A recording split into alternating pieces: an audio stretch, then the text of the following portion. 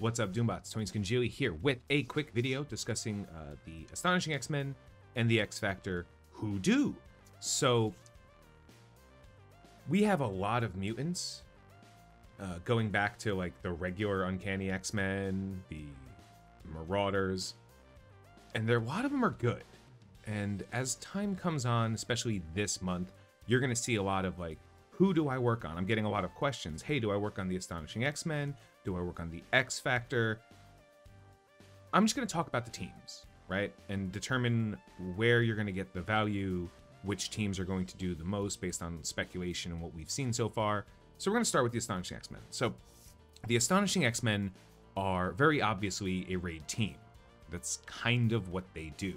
They have proven themselves to be an efficient raid team in that you don't have to put too much into them in order to get back quite a bit out of them.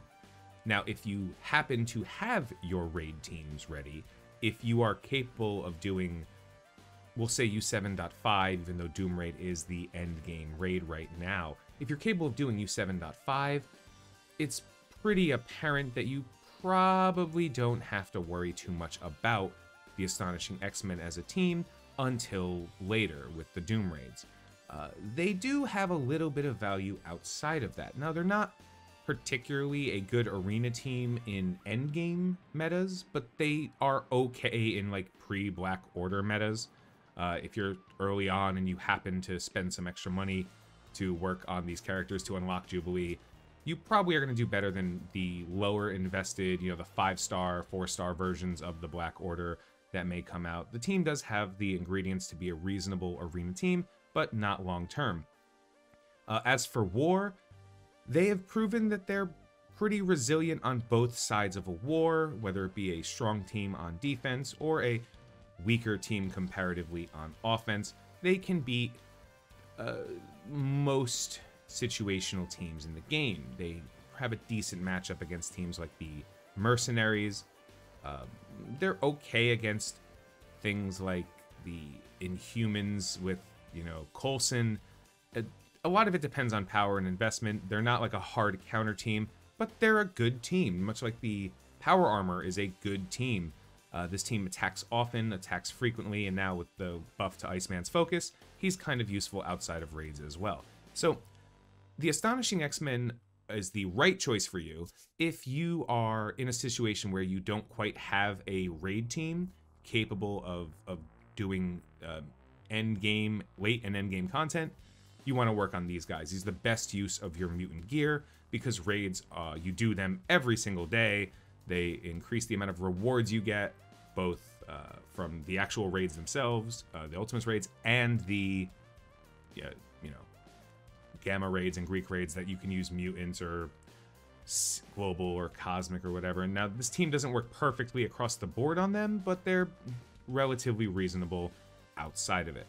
The other thing that matters is, do you have Jubilee? If you have Jubilee right now, this team is never going to get better than now.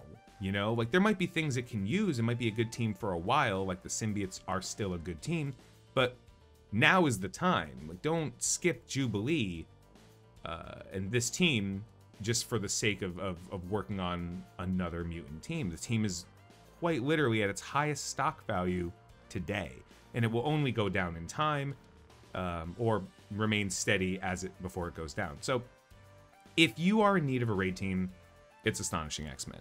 The other option is the X Factor team, and they do have their own benefits to begin with as soon as I find them. Haha, there they are.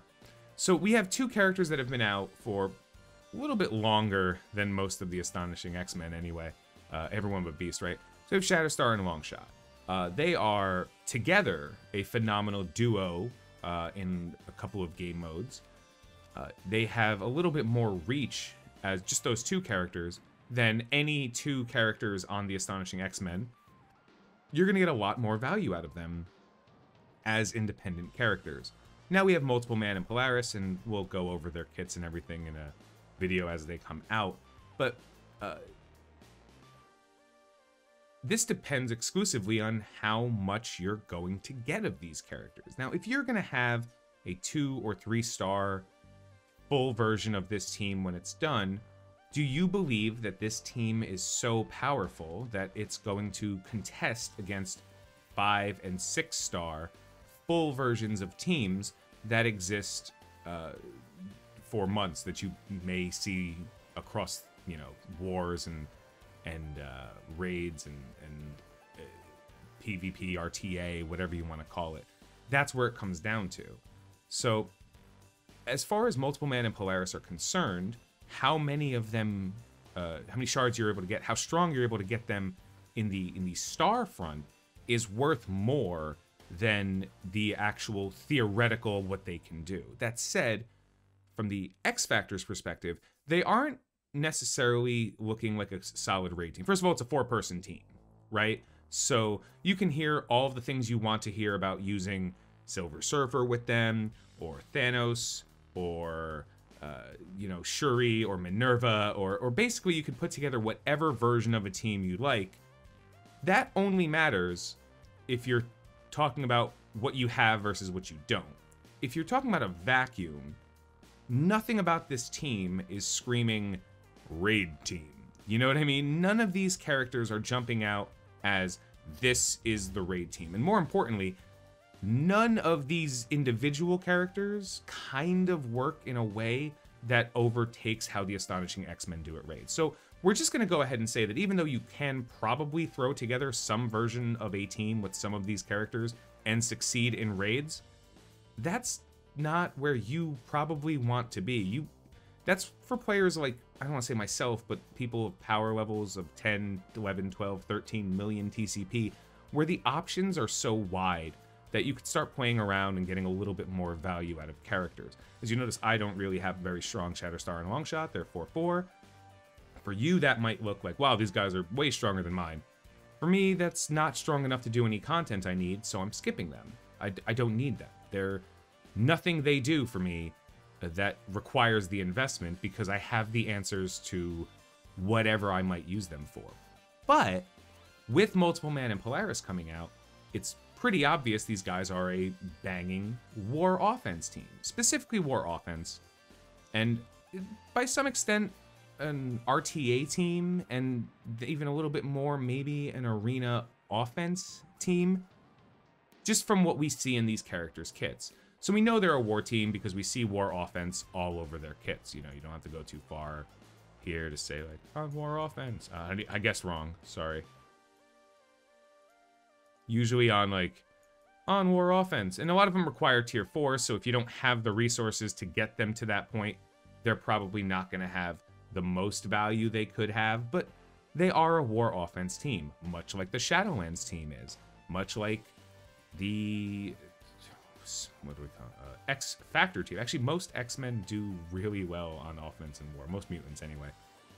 Almost all of the mutants. Even the Marauders do well on war offense. They just do better on defense for the first time. So you have this really great war offense team, right? And they're probably just going to be good at beating, I'd say, a good 80% of teams you expect to see, just because of how quick they are, how much damage they can output, how frequently they're outputting that damage, and of course Multiple Man summoning copies of himself every like 13 seconds or so. So as far as a war team, if you're in the market for a better war team, X Factor with just these 4 characters does kind of look higher impact than the Astonishing X-Men as far as what you can do for what you put into those characters. Obviously that depends on where you are, but we're not going to go into that. RTA, if you've been in RTA and you've gone up against an Astonishing X-Men team, you know they're already a pain. So is this team stronger than the Astonishing X-Men in RTA? I don't care. I honestly don't think anybody cares. It's RTA. Nope. Like, the only reason I would care if they're good in RTA is if I had mutants and then I was comparing which one, or if I had like heroes. You know, like it doesn't matter, because winning in RTA is like knockouts, yay. But realistically, most of RTA is like using characters you don't want to accomplish tasks you'd rather not do, just so you can get resources for a game mode that is an RTA. Rant over. Now, Arena is where the conversation kind of like views out. In the same way that people were using symbiotes in the Arena and Astonishing X-Men in the Arena, I think there's going to be people that are using the X Factor team in Arena. I don't necessarily see this team doing much more than what we already have the resources for in Arena. So whether your Arena Shard has caught up with like Endgame, that's up to you. These guys will probably be relatively strong if they haven't, but at Endgame, I don't really see this team, specifically, all 4 of them, making too much of a splash in Arena, even with the, you know, the creation of Silver Surfer or maybe Doom, because they will probably win fights, but they won't defend against fights, and that's where Arena comes up the most. Hey, will this team unseat the Black Order? You guys have seen my videos, I'm sure. I beat the Black Order for months. The problem is, I can't hold a defense, because my Black Order team, much like the Black Order teams I beat, can also be beaten. So the strongest Black Orders are the ones that have the highest chance of being held. And realistically, even if you can beat them, whatever defense you place, right now anyway, isn't going to matter, because someone can either, 1, Black Order them, or 2, use the same teams that aren't the Black Order to beat them. You know what I mean? Like, there's very few, like, questions in Arena. So Arena's in a weird spot right now. So they might be okay for your Arena, but overall they're not going to be great for Arena, unless there's a legendary character coming for them that we don't know about. Last thing to talk about on the X Factor team regarding whether or not you should work on them is, where do you see yourself by the next time Jubilee comes? You know, right now you might not be doing Doom raids. You might not be completing Dark Dimension 4. You might not be anywhere around those points in the game right now. But when the next time Jubilee comes, will you get her? If so, will you be then ready for that game mode? That's kind of where we run into the issue of what to work on. So, as you can see, I spent a pretty decent amount of time early on when they were unlocked working on the A-Xmen. They're all 4-star at least. They're all, hopefully we can get another red star on Bishop, right? They're all gear tier 12, except Jubilee, who has a little bit more value than the rest of them outside of the team. I bought maybe 1 offer on these 2 characters, and I haven't purchased either of these guys. So ultimately, I worked on these guys to see how much better they improved my raid, and they did. They did reasonably well. This is a roughly 300k version of the Astonishing X-Men, and they do very well in raids.